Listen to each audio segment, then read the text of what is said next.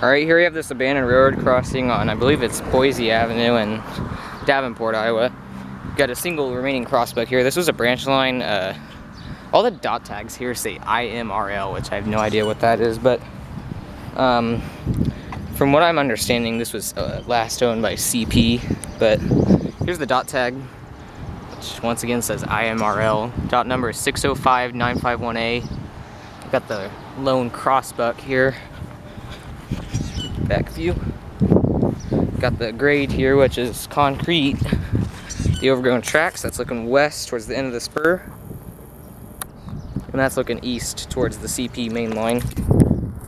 And actually, right down there, there's another crossing that's literally the exact same equipment as this one.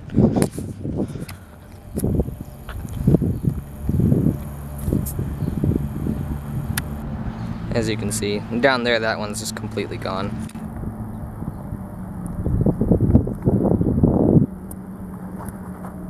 Also want to point out down here, there is a spur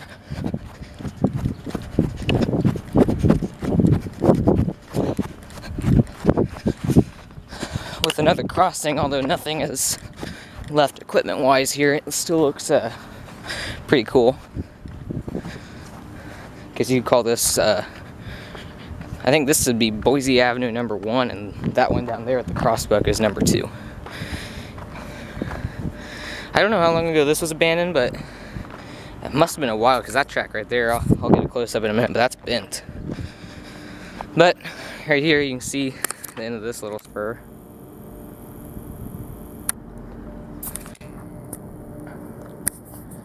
Definitely no train happening here.